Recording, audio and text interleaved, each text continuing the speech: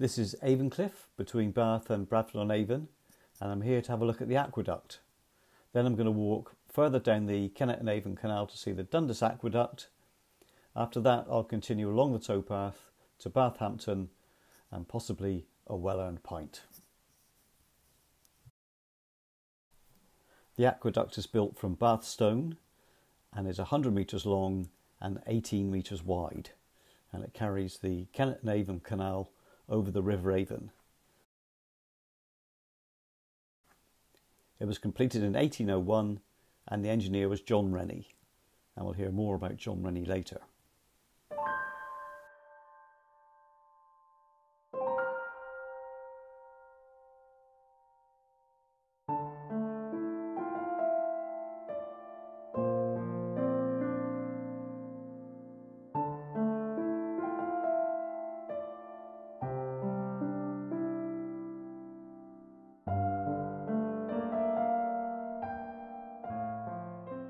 And now, on to Dundas.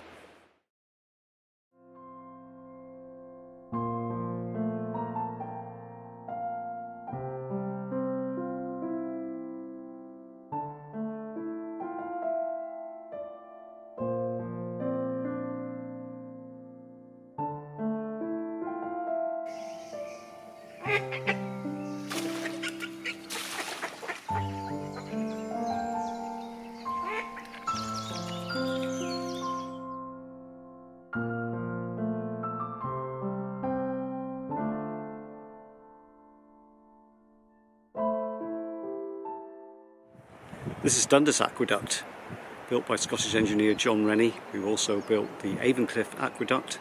It was completed in 1810, and it's a magnificent structure.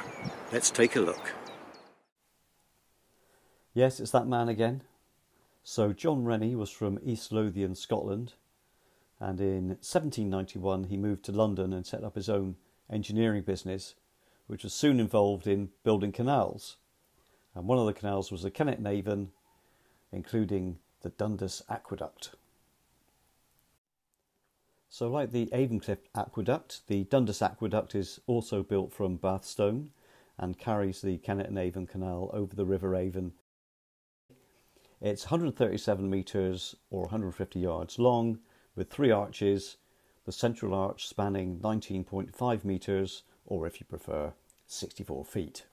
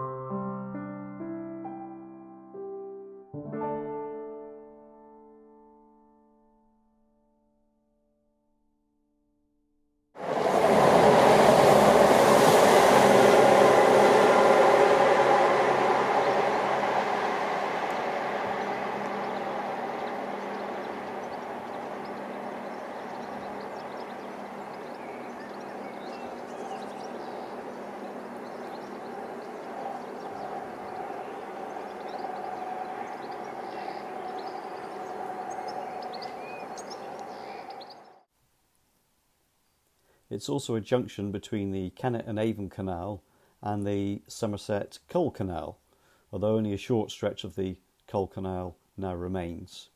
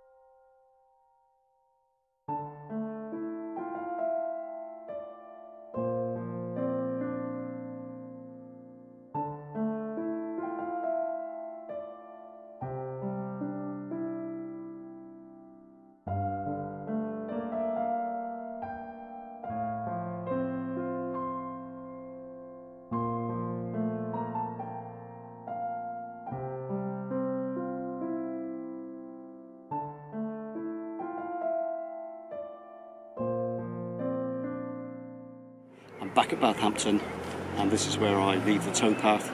But it's been a really great walk. Hope you've enjoyed it. Thanks for coming.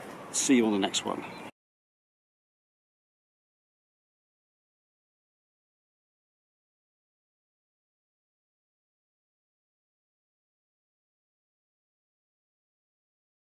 Cheers all.